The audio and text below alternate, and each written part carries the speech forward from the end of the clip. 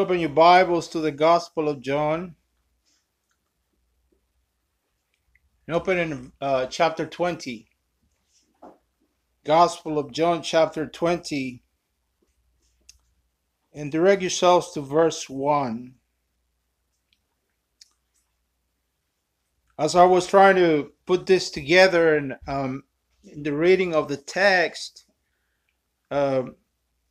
as we saw last week, we left our Savior, his body laid on the tomb, because it was the evening of preparation for the Sabbath. Our Savior died on Friday, and the leaders of the people came to the authorities and asked for the people that had been crucified to be taken down because they will defile the land. And this Sabbath was extra special because it was also the Passover. So the authorities, Pilate, complied in order that their knees be broken. This is to accelerate the process of dying. Sometimes people that were crucified lasted and lingered days in agony on the cross. But we read that when the time came to break Jesus' knees, he was already dead. He had already expired. Instead of breaking his knees, according to scripture, that not one of his bones will be broken. This is John who says this, quoting the Old Testament and identifying this prophecy with the fulfillment of what happens next. They did not break his knees. Rather, they realized he was dead, and to confirm his death, they used a spear to stab him on the side. They pierced him, and water and blood came out. I said that this indicates that he died of his wounds, that when he was flogged, the damage on his back affected his lungs, and his lungs began to fill with fluid. So he died of asphyxiation. So we saw that Joseph of Arimathea and Nicodemus took the body to a nearby garden where there was a brand new tomb no one had been laid on, and they placed his body there, his lifeless body. And we talked about how the hands that had cured many, the hands that created this universe, the hands that healed many, now lay lifeless on that tomb. But now we see that John is preparing to give his account of the resurrection, and it is important. In fact, we saw last time how John prefaces this part of his narrative with a statement that says, "He who saw these things knows that they are true, and his testimony is reliable." John says this because he wants to anticipate the reaction of the skeptic, the reaction of the reader.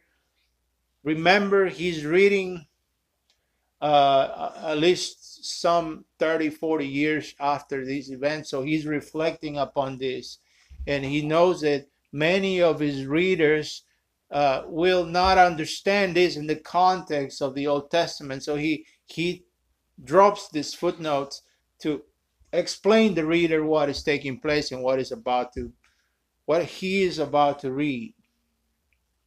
So today I decided to concentrate on the subject of the resurrection. The reason being is because I think that familiarity, we are familiar with this topic, we are familiar with the subject of the resurrection.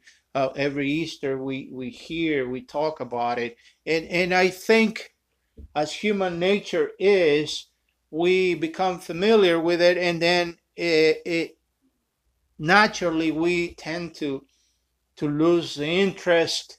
We tend to become used to it and move on. We are creatures of habit, and sometimes familiarity shields us from grasping the importance of these things. You know, unfortunately, this is the case. This is the case of human nature. We grow used to things, and the problem is that they cease to amaze us. It reminds me of the scene of this movie where I'm sure all of you have seen it, where the chef, um, which happened to be a rat, but nobody knows, creates a soup, and the soup is a hit in this gourmet restaurant in Paris. And everybody's ordering the soup because it's the new thing. But they become used to it. The next time uh, the scene is presented in the movie, this is a new day, and one of the customers said, "Well, we know the soup, but what else is new?" You understand? That is human nature, right? We want something always new, and the old truth in the Bible sometimes they cease to amaze us because we are pretty familiar with them. But this is detrimental for us.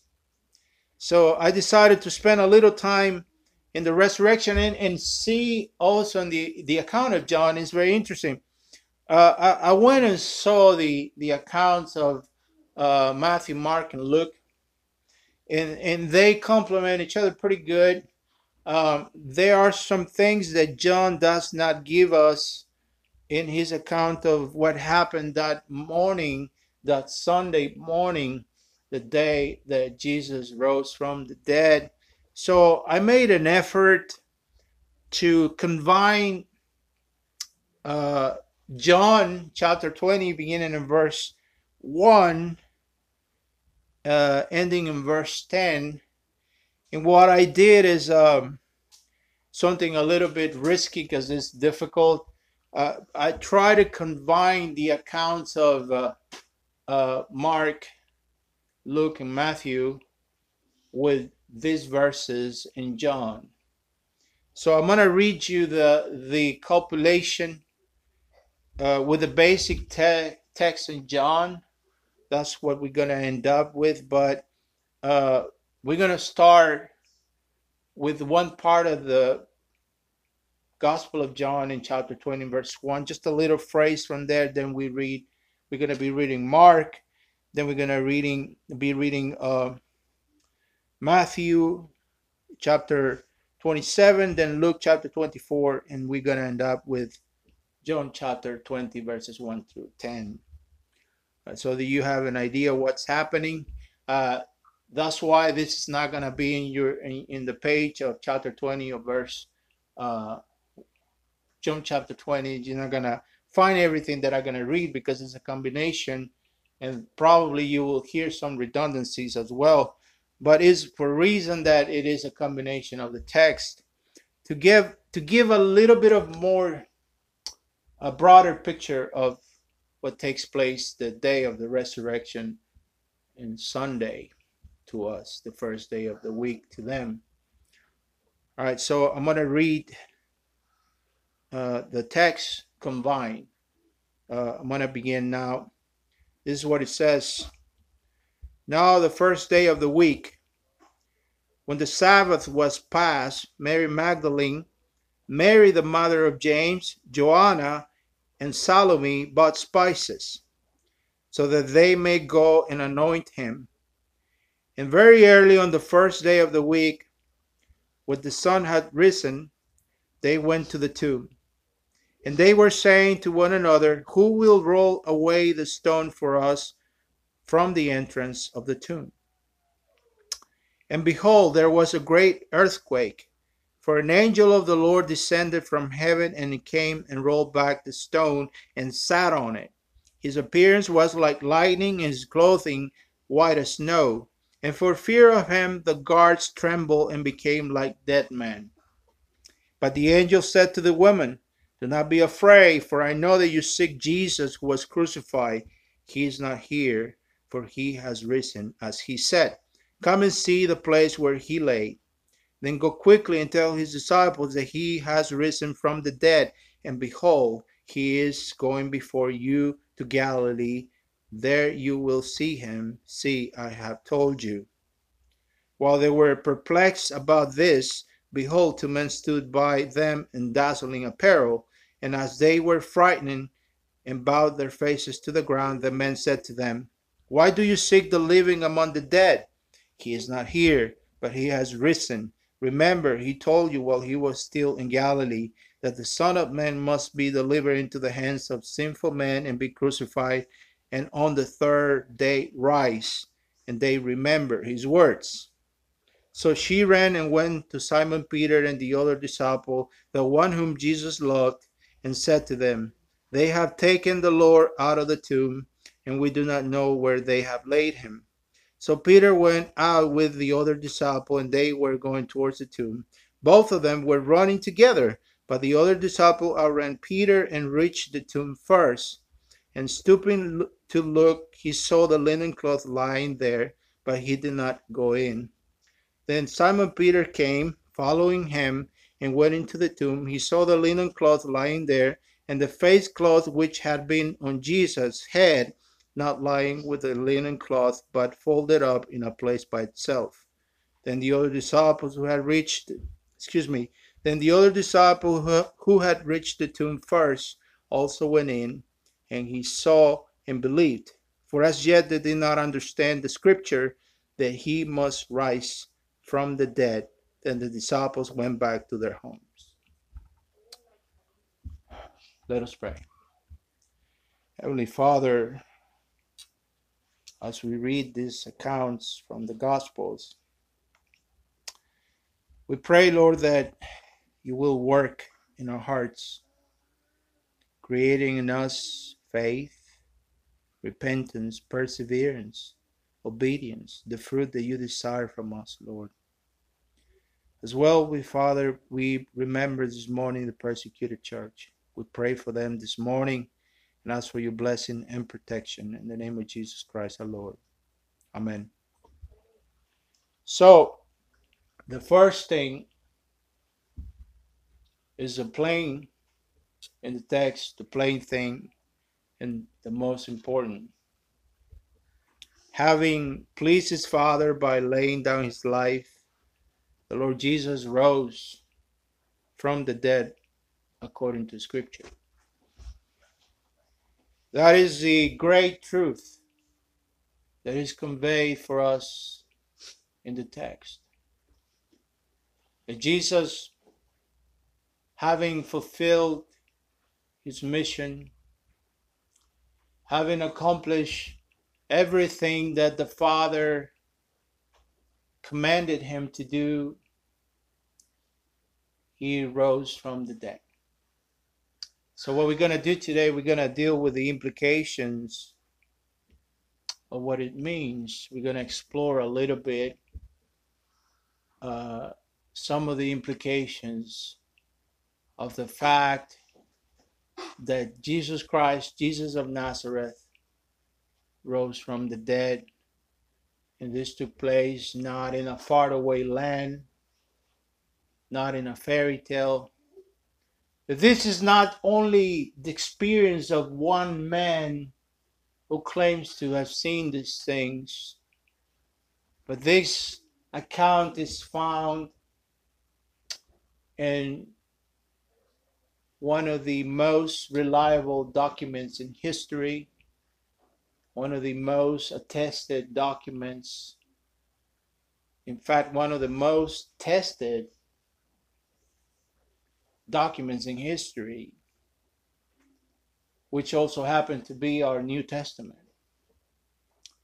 That what we are reading are not just the saying of one guy who had a vision or something, but rather we are reading the fulfillment of what is written in the Hebrew scriptures in what is known to us as the Old Testament. And this is taking place in time and space and real history. This really happened. It's not a legend, it's not fantasy. It is the account of something that took place in real time and space. That what we are reading is a fulfillment of what the law and the prophets spoke many hundreds, many thousand years before all these things took place. We are reading history. We are reading his story. Christ risen from the dead is one of the core doctrines of our faith. Christ crucified and risen from the dead in accordance with the Hebrew scriptures was the battle cry of the apostolic evangelism proclamation. Christ defeating death was one of the points of boasting of the Apostle Paul. This is core doctrine. The point I'm trying to make and the point that I will labor is this: that if this is not true, and this is just the invention of some crazy dude, we are wasting our time. In fact, we must abandon all hope. If the resurrection did not happen, if Christ did not come back from the dead, we are wasting our time here. In fact, I don't see any reason why to continue living on this earth, personally, if this is not true. This goes beyond preference. This goes beyond belief. What I'm trying to say is that I may believe this, but the fact that I believe it doesn't make it true. The point I'm making is true stands by itself independently whether we believe it or not. It doesn't affect it one bit. Some people say, well, if that helps you, if that floats your boat, good for you. That would be good if truth were relative, if truth depended on us to exist. But the problem is the truth stands by itself and it affects us whether we believe it on it or not. You may not believe in rain, but it'll rain, and if it rains, you will get wet when you go outside, whether you believe it or not. It will make your grass grow outside as well, whether you believe in mowing the lawn or not. You see, it'll affect you whether you believe on it or not, whether you accept it or not. It does have nothing to do with your preference. Truth stands all by itself. The Apostle Paul made the resurrection his battle cry. There were two dimensions to this. It was a crucified Christ that he preached, and he enjoyed to proclaim him risen. He loved to proclaim to the Jews, Christ crucified. And he saw the contempt of the Greeks to this. We see in Mars Hill that when he mentioned the resurrection, that's when he lost his audience in Athens. That's where they stopped him and said, you know what, we will hear you on these things again. He tells to the Corinthian church that when he strategized to come to Corinth to share the gospel with them, he said that he considered to know nothing but Christ and him crucified. And that so that he can proclaim it risen from the dead. You understand that? This is core doctrine. In fact, talking to the Corinthian church in chapter 15, if you want to go there to 1 Corinthians chapter 15, beginning in verse 12. 1 Corinthians chapter 15, beginning in verse 12.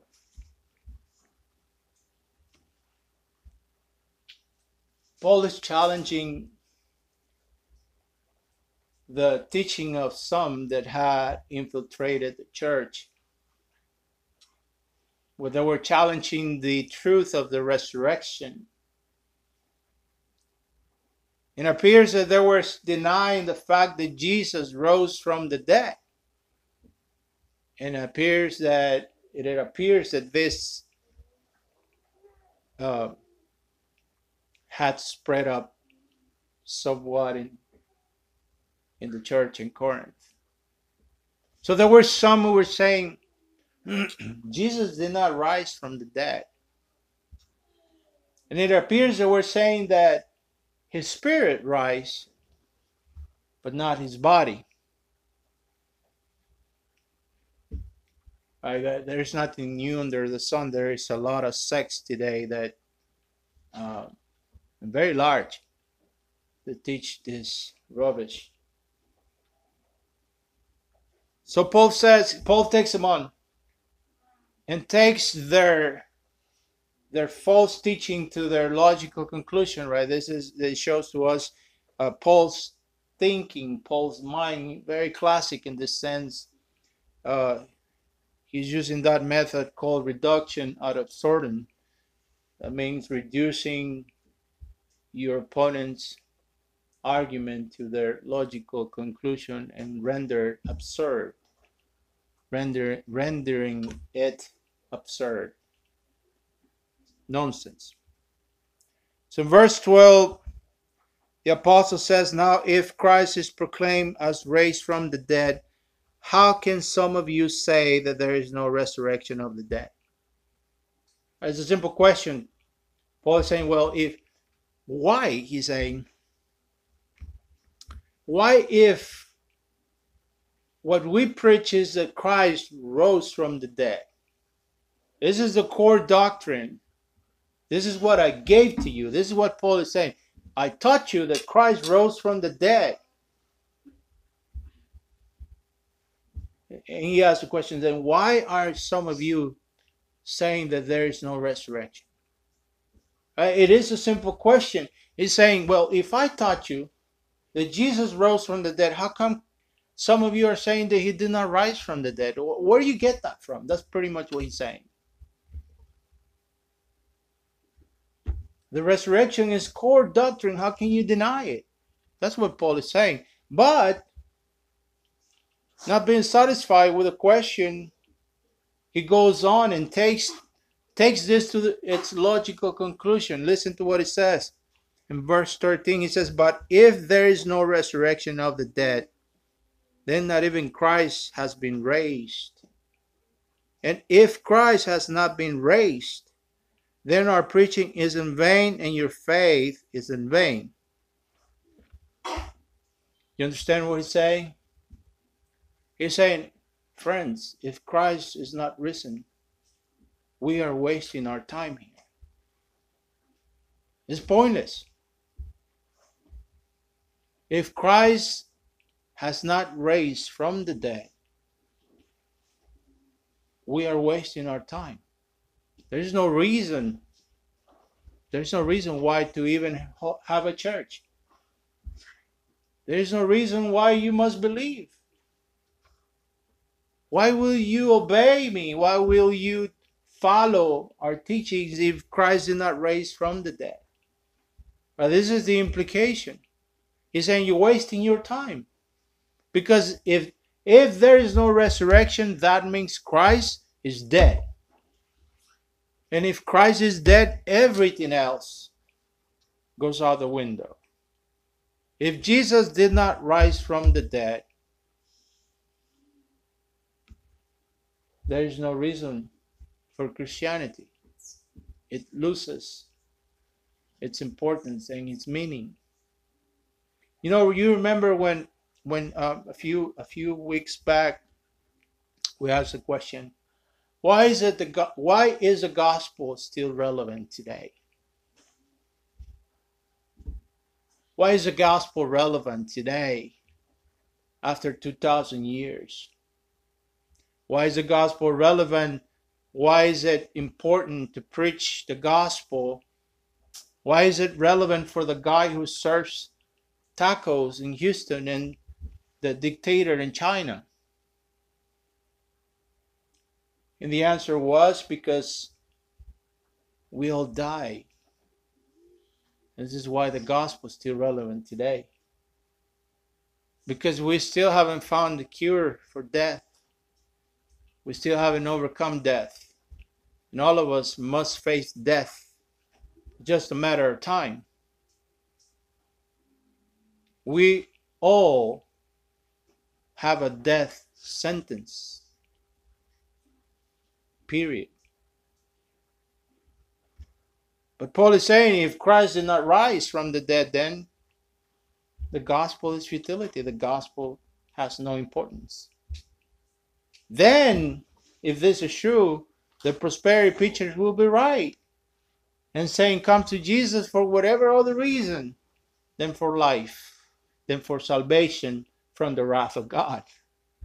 Right? Because they say come to Jesus, he'll give you the car, he'll give you the house, he'll give you the best life now.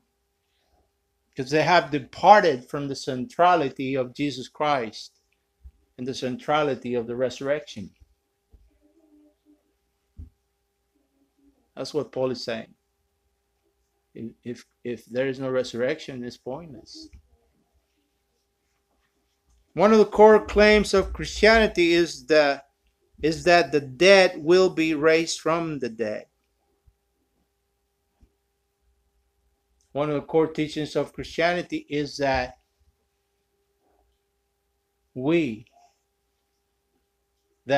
we die, we shall rise again. There are loved ones who die in Christ will rise again. They will rise in body and soul.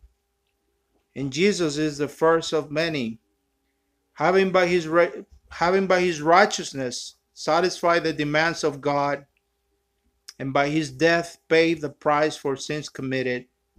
Now all who are linked to him by faith will also be raised to eternal life and glory, all on the strength of Jesus' death and resurrection. You know what this means? Means this, that it is because Jesus rose from the dead, and that we, by being united to him by faith, will also rise from the dead. This is what it means. This is why the resurrection is so important. Because it is in the strength of the fact that Jesus rose from the dead that the promise is given to us.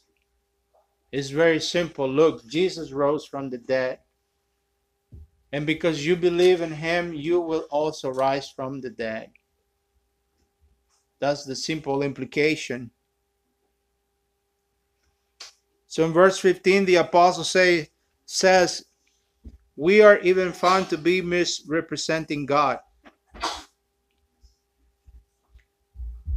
He says, we are even found to be misrepresenting God because we testify about God that he raised Christ, whom he did not rise, if it is true that the dead are not raised. You understand what this is saying? Paul is saying, if Christ did not rise from the dead, we are not only hopeless, but we are also liars and heretics. Because we find ourselves telling lies about God. If God did not rise Christ from the dead, if the dead does not rise, Paul is saying, we're not only hopeless, we are also liars. That's what Paul is saying. If Jesus did not rise, we're not only hopeless, but we are also lying about God. We are also blaspheming as the Jews accuse us. if Christ did not rise from the dead. Now in verse 16, the apostle says, "For if the dead are not raised, not even Christ has been raised. And if Christ has not been raised, your faith is futile, and you are still in your sins. Then those also who have fallen asleep in Christ have perished. If in Christ we have hope in this life only, we are all of all people most to be pitied." Saying, if your Christianity is only good to make you have good morals, and it's only good to give you some sense of order and some comfort in this life, and that's all it does. If your Christianity doesn't affect your eternal destiny, if Christ does not affect your eternity, he says, we of all people are to be pitied. Meaning, we are the worst of everything if Christ did not rise from the dead. You understand the importance of this? So what we're reading in John,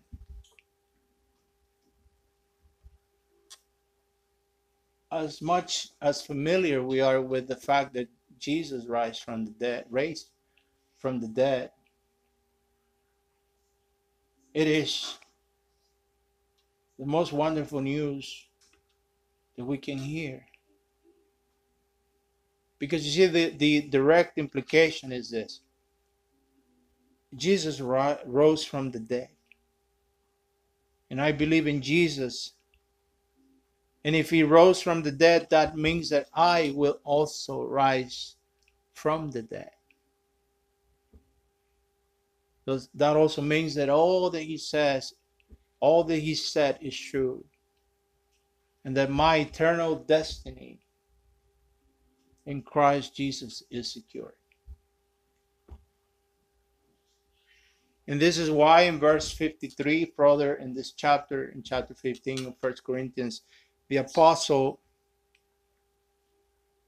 declares the triumph of the fact that Jesus is risen. Listen to what it says. 1 Corinthians 15, verse 53 and on forward says, "For this perishable body must put on the imperishable, and this mortal body must put on immortality. When the perishable puts on the imperishable, and the mortal puts on immortality, then shall come to pass the saying that it is written, Death is swallowed up in victory. All death, where is your victory? All death, where is your sting?"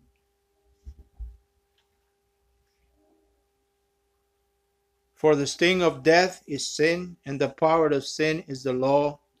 But thanks be to God who gives us the victory through our Lord Jesus Christ.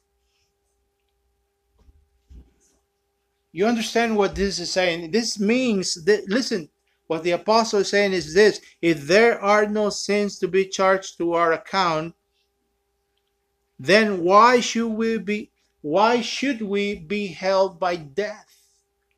You understand that? So the implication is very simple. This is what Paul is saying. If through Christ our sins are forgiven. So if we have no charge of sins against us because Christ paid the price, why would death hold us back? You understand that? Because the power of death is sin, meaning if you die in your sins, it's like when you are a criminal and an outlaw at large and you are caught by the law. You are caught by the law, you will be judged by the law, and you will be processed and executed by the law because you're guilty. But if you're innocent, if your sins have been removed by Christ, by you believing in Christ, your sins have been removed as far as the east from the west, then there is no reason why death should hold you. That's the implication of Paul. That if you are in Christ, this body, which is the perishable, that's what it means. This perishable body will be transformed into your glorified body, that is the imperishable. That's the implication of the apostle. The death has been swallowed up in victory, and death has no power on you because Christ lives, because Christ rose from the dead. That it is very simple, but it is profound. The goal of John is to compel his audience to faith by his testimony in the power of the Holy Spirit, who uses the written testimony of the apostles to regenerate the hearts of men, so they, by the reading or preaching of the apostolic doctrine, they might believe the truth, that otherwise we suppress an unrighteousness. It is not that truth lacks anything, but man's heart, their nature, won't believe, won't obey. It's the nature of man. It's our nature that governs our desires and it governs our decisions. It is not that we can't understand the message, but it is that we don't want to understand it. Such it is the contention of the apostle when he says that the wrath of God is kindled against men because they suppress the truth and unrighteousness. This is in Romans chapter 1, and in verse 18.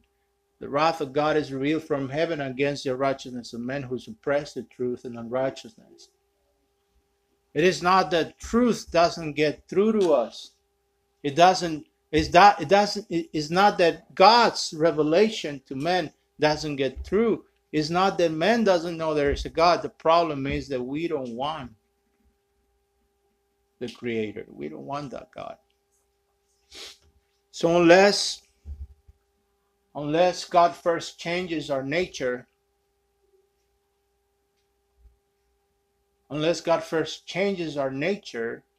by the preaching of his word, by the teaching of his word, by the reading of his word, the word of God changes our nature, changes our hearts, so that we may believe, and by believing we may be saved. You see, and this is the intention of John. He says it several times in the gospel. He wants the reader to read, and by reading about Jesus, believing and be saved. He says this is his agenda. This is the purpose of his gospel. We will read this later in this chapter 20. This is the power of the Word of God. So I hope we understand, therefore, what we are reading. John is telling us that on the first day of the week, very early, Mary Magdalene and this group of women went to the tomb. They were carrying spices, what tells us probably that they did not know that Joseph and Nicodemus had already put spices in the body of Jesus when they laid him on the tomb. They were going to anoint his body as it was custom. But when they get there, they see that they experience an earthquake. Matthew tells us that it appears they're present at this point, and they see the stone being rolled up by the angel, and the Roman guard that had been placed there, because the Jews went to Pilate and said, that impostor said that he was going to rise on the third day, and we are afraid that somebody steals his body. And his disciples will say that he rose from the dead, and the latter deception will be worse than the first one. So Pilate tells them to take a guard and seal the tomb and protect it. And in Matthew's account, we are told that when the soldiers saw the angel, which appearance was like a lightning and dazzling clothing, there fell catatonic. I guess they felt like dead men. That's how much of a shock they received. But it is very amazing, just in passing through here to finish, that God chooses as the first witness of the resurrection the most unlikeliest of witnesses. Because in this time of antiquity, women's testimony didn't count. If it was taken in count, it counted like half of a person. Nobody took the testimony of women in a court of law. And yet these are the testimonies. These are the first witness, a group of women that God chooses to be the first ones to go to the ones that you know better, to tell them that Jesus is risen. And we see John and Peter raised to the tomb, right? He identifies himself as the one who Jesus loved. And it seems that John was younger than Peter because he outruns Peter and he gets there to the tomb first, but he dares not enter. He just stoops down to look into the tomb and he sees the linen cloth laying there with no body.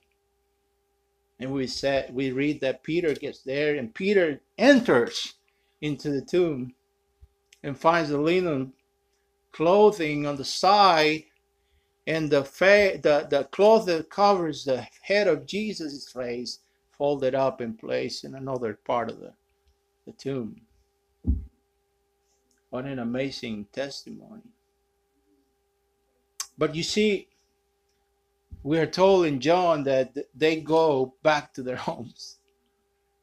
But then we would read later that Mary Magdalene lingers and she has an encounter with Jesus again. In Matthew, we read that he appears to more than 500 people. And with him, many rose from the dead and were seen by many. Matthew dares to say and to put even the soldiers as witnesses of this fact.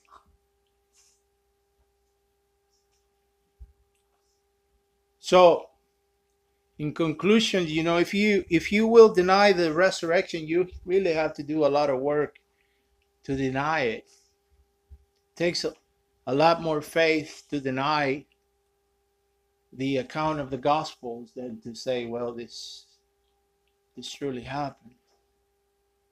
And the implications are, what is this has to do with me? Well, I could say I want to draw one direct line between you and this event is this. If you are mortal, if you are a human being,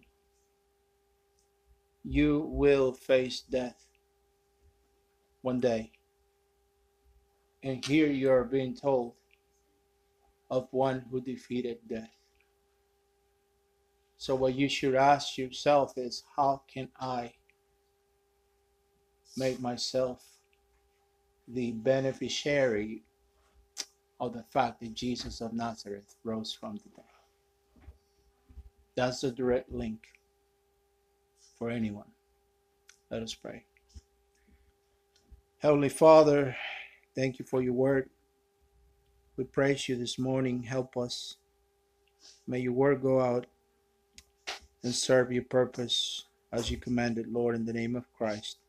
Amen.